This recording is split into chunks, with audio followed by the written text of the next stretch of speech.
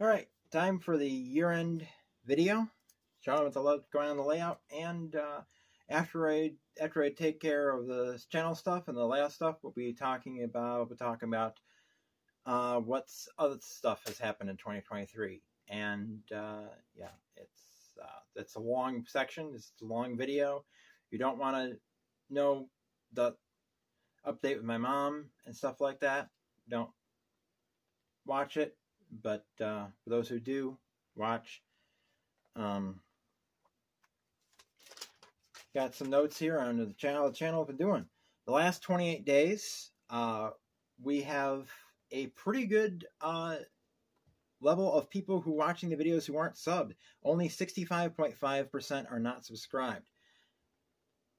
However, we have an issue. We have a little bit of issue here. Well, 87% of you, 27.4%, have all notifications enabled.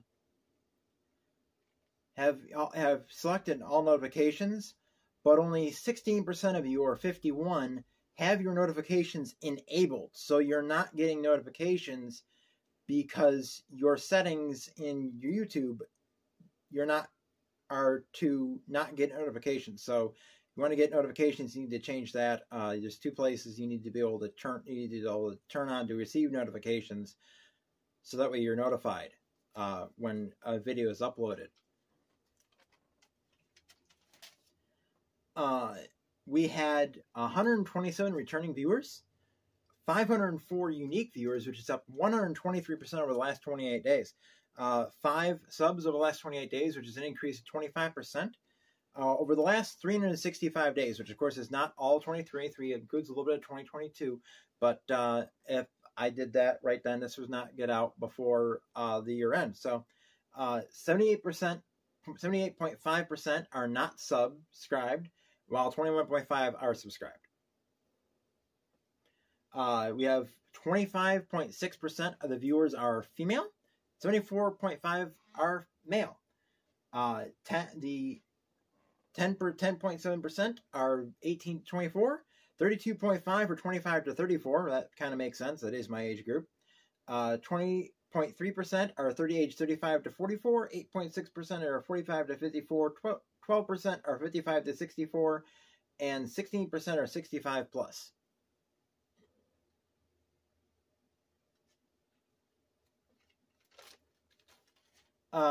Views. The number one viewer of the channel are males aged 25 to 34 at 20.2%. 14.9% are males 65 plus. So people in my age group, and then old people.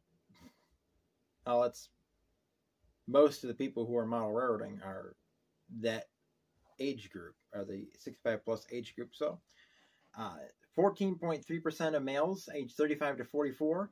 12.3% of females aged 25 to 34. I know who, at least one person who is contributing to that, and that's in the personal thing. Yeah. Don't come near me at the Batavia Train Show, Summer. I know you watch the channel. 10.9% of males aged 55 to 64. Sparky, you need to watch my videos more, because just from you alone, it should be more than that. Now, the watch time, 19.3% of that is female, and 80.7% is male. The people who watch my videos the longest are males age 65 plus, which is 32.1% of my watch time is males age 65 plus. Next is, it drops considerably at the 25 to 34 age group at 14.7%. 55 to 64 is 13.2%. 8.8% is from males 35 to 44. 7.9% is males 45 to 54. Sparky. 7.6% of females aged 25 to 34. There we are again.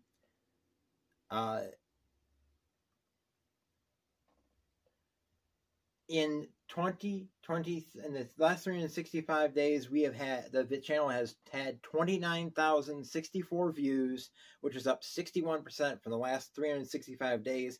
We had 1.1K hours of watch time, up 109%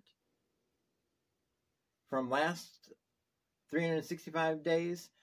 Had an increase of 121 subs, which is up 75%.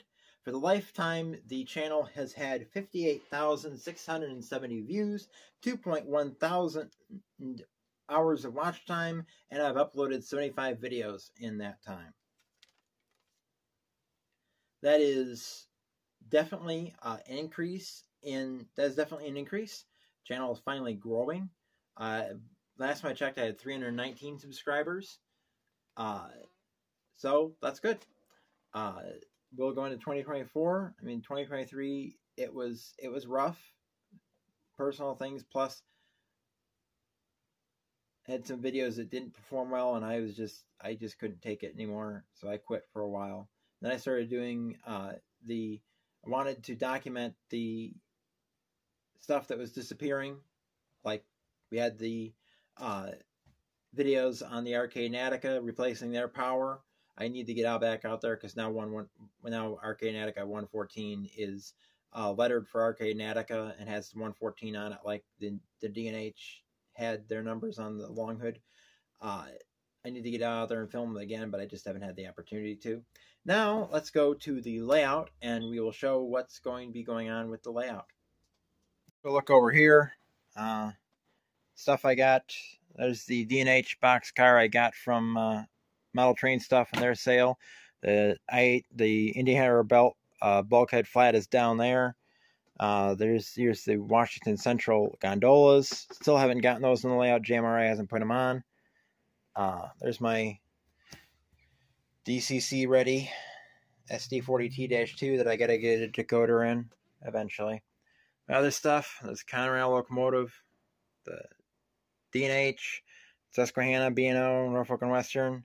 That was bought this year. That was bought this year. That was bought this year. That was bought this year. We added 4 DCC and sound locomotives this year. Did I get the Did I get the Delaware Hudson last year? I don't remember. I know I got that one this year. I think I got that one. No, that was my first Athearn Genesis. So that I got this year. That I got this year, and that I got this year.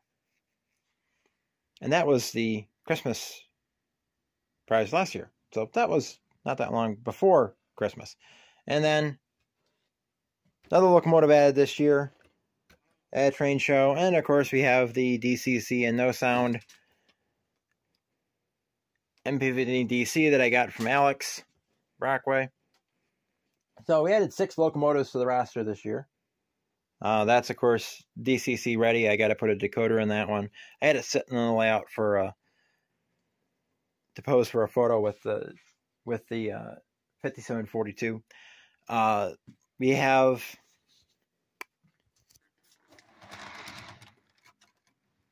at the freight depot,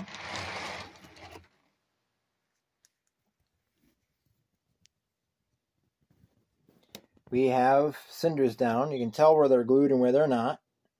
They're not glued between the rails. They will be. I was going to put stuff on here. I was going to put cinders on like cardboard or stuff, but I've run these cars back and forth over and over again. They roll through. It will look better if that is just put in there loose and then secured. And I can, when I spray this with alcohol, with the 91% IPA, I can run these cars back and forth and make sure that the flange ways are clear over and over again. And then I can put glue on it and run them back and forth, make sure the flange ways are clear, and then do that. There are a lot of people who wouldn't do that. There are a lot of people that for some reason they make their crossings so that they don't come up high enough either, and which looks horrible. But if you're worried about these catching, you're going to have a problem with the switches, because if they won't go, if your cars will not clear a crossing that is up even with the railhead, then you're going to have a problem going through them like that with a railhead crosses. So yeah, I'm not worried about it. I'll make sure that they run well, and if I have to, I can always use tweezers or a dental pick or something to clear out the flange way. So yeah, I'm not going to do any more scenery here. I might put a little bit more cinders in there. I'm almost out of cinders. I need to get more, but that will be next year. I'll got train shows to go to. I got Batavia. I got the we have a train store that's, I think it's a new train store. It opened up in Mendon. I got to get up there. I'm going to go there during the Northeast Regional Convention, which is in September, because during that they're going to have 10% off for NMRA members who are going to the convention.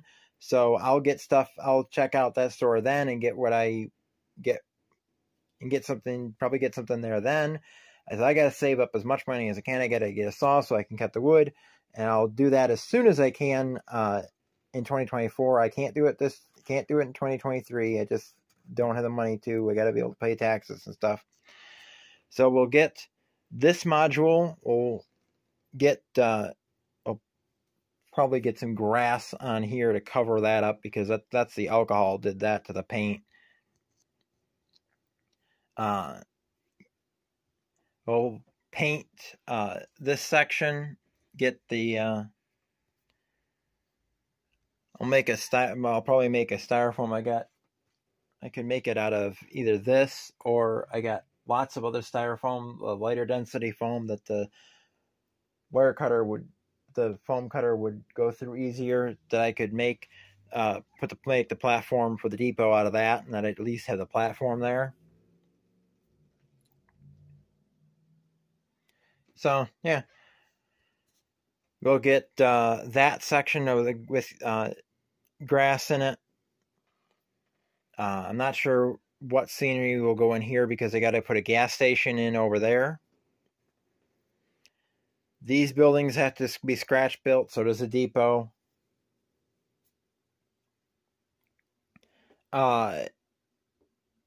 That module, I probably won't get much scenery done next year, but we'll at least get the track work arranged.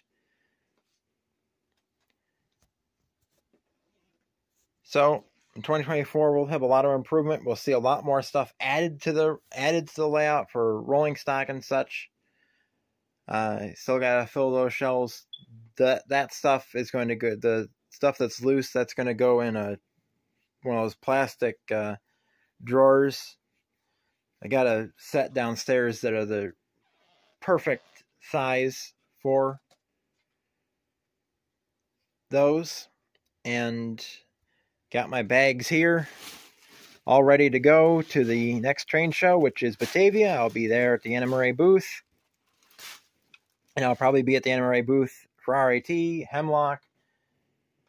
I don't know what we're going to do with Hemlock, because Hemlock is, where is the sheets? Hemlock is September 21st and 22nd, and I think those are two of the dates for the NMRA convention.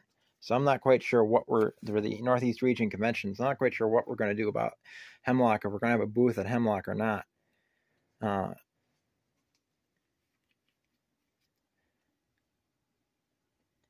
So, got a lot of stuff for 2024. Now we'll go to the other stuff that's been going on. Now, the other stuff. This year has been quite a roller coaster. I mean, going into 2023, I had just gotten my license. Now I've had my license for over a year now. February 4th, Mom almost died. She was flown to Syracuse for carbon monoxide poisoning, twice the lethal limit. And for the first time, I was thrust into being alone. And I had a short stint of being alone a few years ago. My mom had multiple blood clots, had trouble breathing, and ended up having multiple blood clots in both lungs from breathing super cold air while we were working one day. She got frostbite in her lungs and it caused bleeding, and she ended up being in the hospital for a while. I think it was a week that I was on my own. But this was a time that it was a very real possibility that I might be alone forever. I mean, I've talked in previous videos about the PTSD that has made me scared of females. So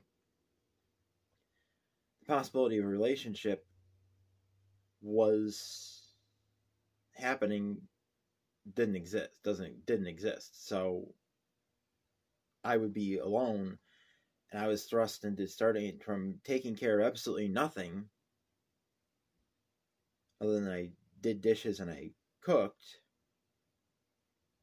to having to take care of everything, having to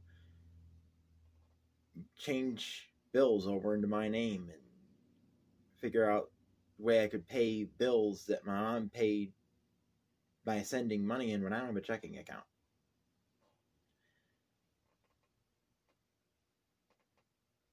And while doing all this, while not knowing if she was going to live or die. And that was a horrific first few months, as her life was threatened 3 times. First from the carbon monoxide poisoning, then she recovered almost completely, and then all of a sudden started not being able to talk, not being able to walk, not being able to eat. And then doctors wanting to pull her feeding tube, and then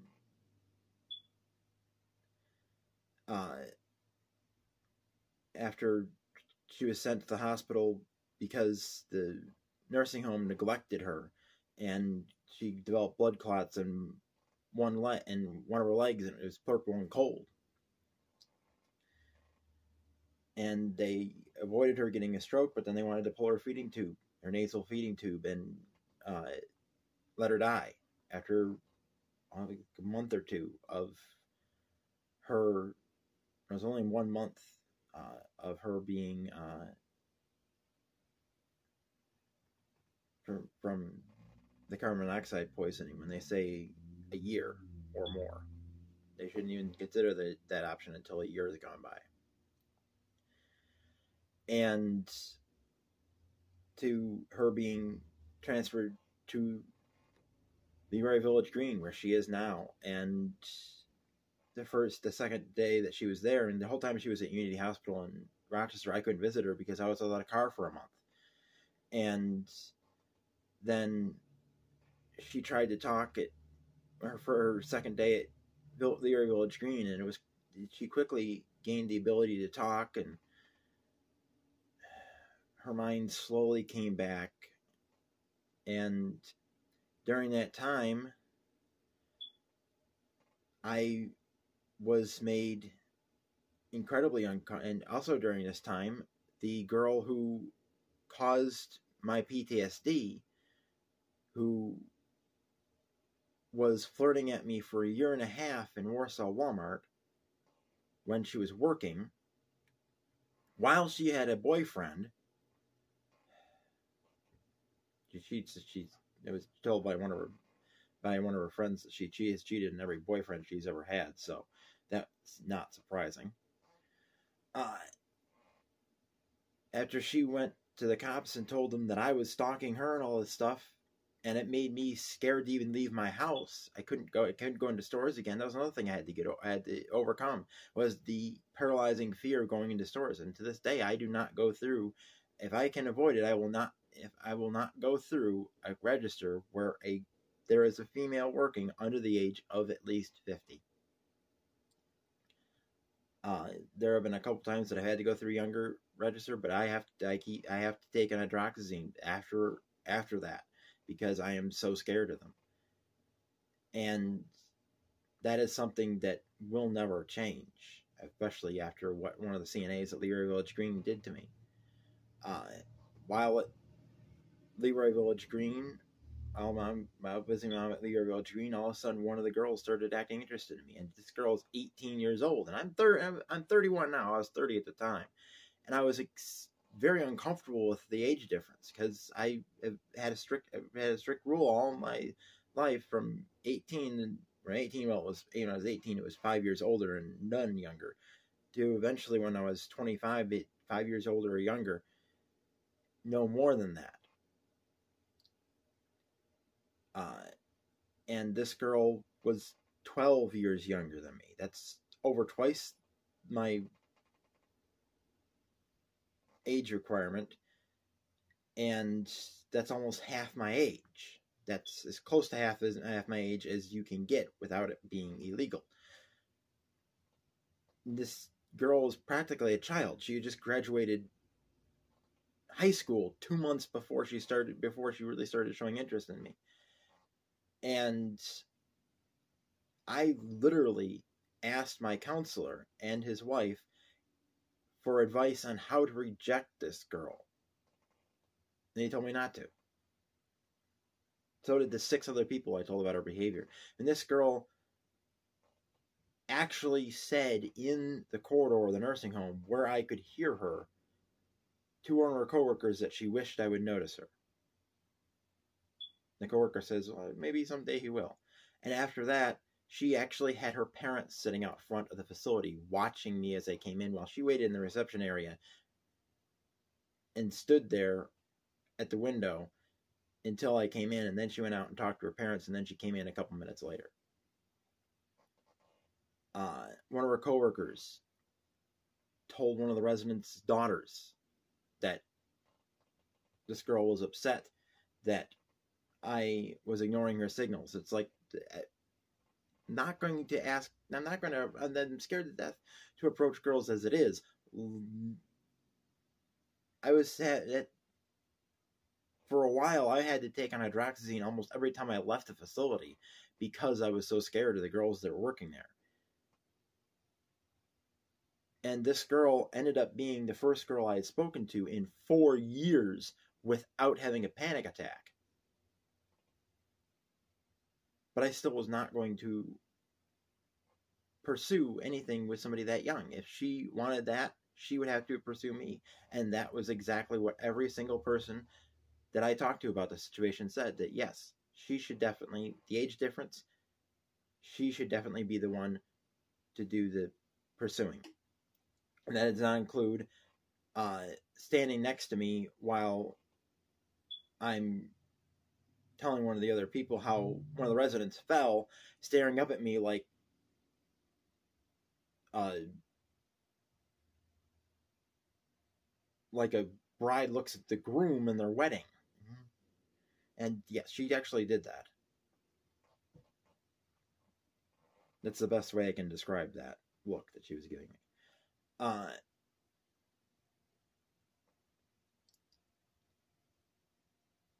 And then she decided to go to a rave. And that is not something I want to be in. Anything, that type of girl who goes to those things, I don't want anything to do with. And when I was in the fire department, I responded to a call where a 16-year-old girl had overdosed. 2 years after that call, that girl, who was would have been, well, this girl, the CNA, would be almost exactly the same age as that girl who died, overdosed. Girl who overdosed died. The girl died, and she was 18, not that long after graduation. It was a few months after graduation, I think. But she was 18 years old. Been 18 for a while, so she would have been about the same age as the CNA was. And I did approach, and because of that, I was out of concern for her life, I did approach her. sort of, as much of an approach as I felt comfortable with, and she threatened me. So I cannot go to see my mom because I am scared to death of her and the coworkers there. I complained about her behavior because what she was doing was inappropriate if she's going to threaten the person that she's behaving that way towards. And I wanted her fired, and they didn't fire her. So that makes that facility unsafe, and any other facility like it unsafe for me to go to. And that is something that will never change. And my mom is upset that I'm not coming to see her. She says that I could come to see her if I wanted to. No, I can't. I cannot do that. I feel like my life is in danger going there, and that will never change. And they're going to move her to another facility, but I won't be able to visit her there because it's the same thing. I will not be able to feel safe in such a facility. And there's no way that she can come home right now. There's too much to work being done in the house, because when we moved in here, we didn't unpack stuff. We had furniture and boxes all over the place because we weren't in a hurry to unpack. We were going to be here forever. We didn't no idea that this was going to happen. And so I have to go through stuff that would take two people to go through and figure out where to put it alone. And that's taking a long time, because you get to the point and it's just like working in the model railroad. You get to a point and you feel overwhelmed and you don't want to do any more. Now that I don't have an issue with the model railroad doing that, it's why the only thing that slows up progress on this is not having the money to do things. But 2024 is going to hopefully change that. I mean, I crunched the numbers, and I will be able. I have 9 locomotives now. I bought 6 new locomotives in 2023, and I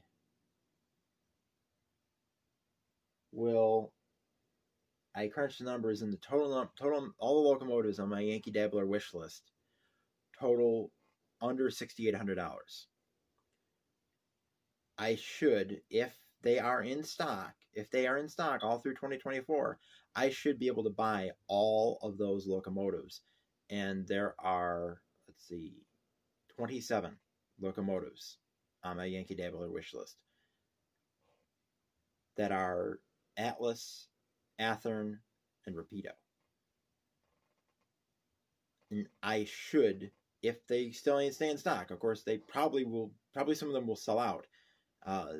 There's some that are more higher priority than others, but if nobody buys those locomotives, I will be able to get all of them in 2024 and still be able to afford to buy things at train shows. So 2024 is hopefully will end up being better than 2023. But going back to my mom, I can't even talk to her now, because I had to disconnect her phone because she was calling me and other people multiple times in an hour. She would call, it would connect, and she would hang up. Call, connect, hang up. Call, connect, hang up. Over and over again, so fast that when I woke up, I went to bed one night. This was a while ago now, because her phone's been disconnected for over a week. And I had her blocked before then. I had let her blocked before the RIT train show. This is before the RIT train show. She called when I was going to sleep. I hit ignore, and she called again.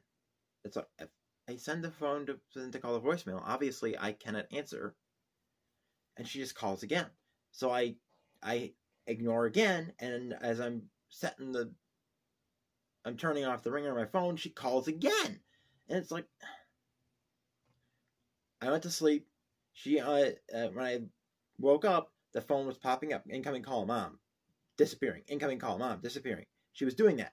Calling, connect, hang up. Call, connect, hang up. She finally stopped it. When she finally stopped, I called her back, and I'm on the phone with her. I look, and she had called me 201 times in 1 hour. 60 minutes.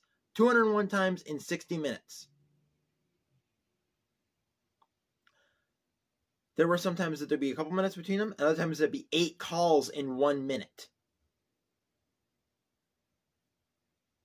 After that, I blocked her number. I unblocked it on the way up to RAT. Then at RAT, she was doing it again.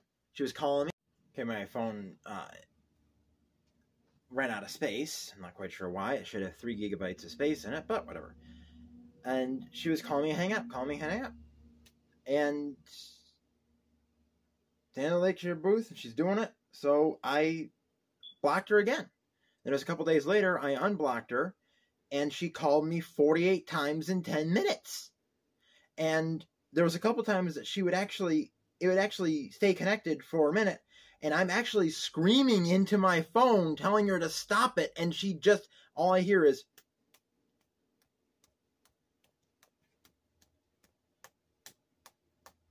she's hitting her phone screen with her finger, trying to hang up and call again, and hang up and call again while the phone is still connected. I had to block her number. My brother had to block her number. My sister-in-law had to block her number. 2 of our friends had to block her number. And I stopped paying on her phone. Her phone's prepaid like mine is. I stopped paying on her phone because I can't have her doing that. And then she started calling people. Now she's calling people over and over again from the facility phone, which I told my brother about, and hopefully she put an end to that. I don't know what is going on in her mind that she is doing this, but there is no way that I can have her living here when she does stuff like that, because I would go insane in the first 10 minutes of her being here, because she just will not stop doing things that she knows she should not be doing. I mean, there's no way that she cannot understand that what she's doing is not right. I mean, her brain had recovered enough that she could text. Then she stopped texting, and she won't text, and she says it's difficult for her. She started texting before she could call. She can text perfectly fine. She just refuses to because she wants to bug people for no reason. When she would call me and actually talk, she wouldn't talk. She would sit there, and I would be listening to her TV for hours on end, and she would occasionally ask me, "Are you still there?" It's like, "Yeah, I'm still here. Not quite sure why." Then she'd start like brushing off her rollator or her pants or scratching her arm or stuff, and it wouldn't be to scratch and itch. It would be just, I don't know what would cause her to scratch like this, but it's just like it. When she does it, when you tell her to stop, it's more like she's doing it deliberately to annoy you. And I can't live with that. It would drive me insane. And after that girl threatening me, after I had gotten comfortable around her enough to speak to her without feeling like she was going to kill me, and then she threatens me, knowing full well, because she knew what I had been through enough to know.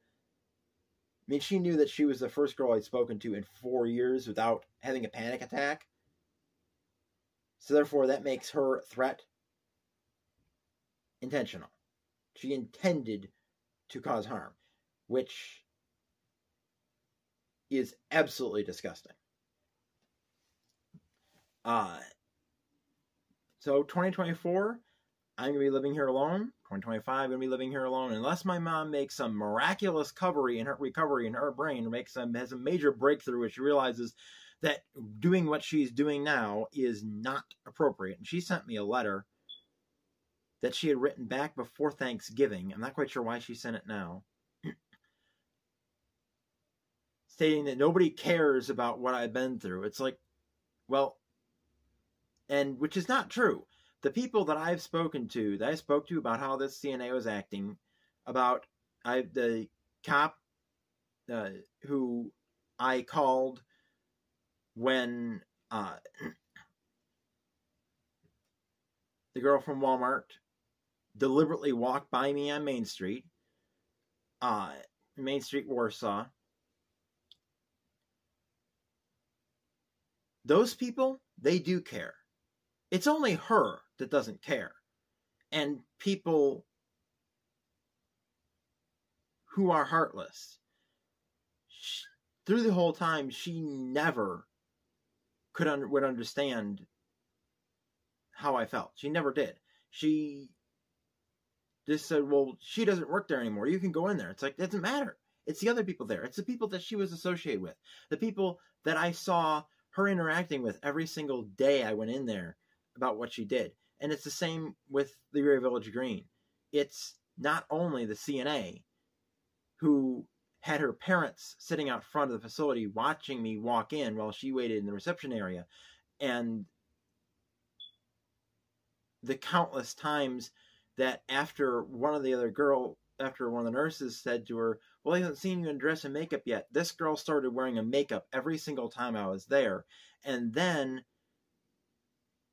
after about a month of that, it was less than a month, it was a week or two of that, without it doing anything, she started having her hair down for the first hour I was there. And that's not a coincidence, because there were a couple times that she had it up when I got there. When she saw me, next time I saw her hair was down, and then an hour later it was back up. So yeah. Girl doing that stuff and then threatening me? No, there's no way I can go near there. And as her coworkers, I overheard talking about her interest in me. And then she threatens me. That's a situation that is, as far as I'm concerned, and no one will ever convince me otherwise, she intended to do this all along. Her intent the whole time was malicious. And I'll never believe anything else. I can't believe anything else because I have to protect myself. My mom does not understand that, and she never will. I mean, she didn't understand that when her mind was fully functional. Now that it's to the point where she is thinking that she should be calling people over and over again, it's not. So I don't know. And with her, what 2024 will bring. I know somebody reported me to Adult Protective Services saying I was a threat to my thing. I was in danger. I think that was a CNA because Mom says it was my brother. My brother would have no reason to do that. He would just contact me himself. He would have just texted me himself. He wouldn't have called Adult Protective Services and done that. Yeah.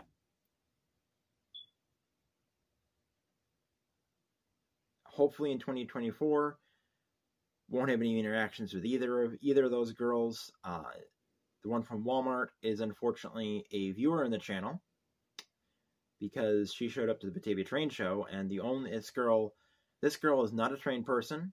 The only reason she would be at that train show was to stalk me. And yeah. And my analytics, I went through my analytics, and she's 26 years old. She's a female. She's 26 years old. So, yeah. I know she watches the channel. At least she did throughout this year. Next year, we'll have to see what the analytics do to see if she's still watching, but she probably is. And what the analytics show would show that she is watching at least the videos where I am on camera, which means she'll watch this one if she's still watching. And there is analytics that show that a girl aged 18 to 24 has started watching the channel recently, because those analytics did not show any females before this happened with the nursing home. And it was a week or two ago that they started showing and someone in the CNA's age group watching the channel. So she might be starting to watch the channel, which is just wonderful. I can't stop them from watching, but luckily every train show has security. So if one of them shows up to the train show, I can have security escort them out of the building. because I will be working booths this time. From going forward, I'll be working Batavia Train Show. I will most likely be working RIT. Hemlock, I don't know what's going to happen with that, because that is the same dates as the Northeast Convention. And I'm going to be at the Northeast Convention. I don't know what's going to... if I have to take off that week of work, I will. I mean, I can definitely afford it. So, yeah. Hopefully getting a whole bunch of locomotives in 2024. More rolling stock. We'll be getting a saw. Get this layout done. But, yeah. A lot of stuff going on in 2024. 2023 has been one wild ride. Probably come up with a new merch design for 2024. I'll probably be going along with what I already have available, because I want to get more of that out. I want more of that available. So remember to made it this far, order some merch. Even if you're an enemy of mine, order some merch. I don't care what you do with it.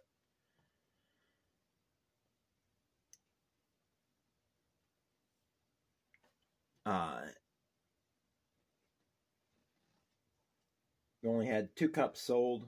I bought my mom a shirt, one of the premium women's tees for my mom. That's going to be here January 4th to the 8th. So, from CP Silver Springs, milepost 360, Identify Southern Interior Line, keeping low in trains, Tim out.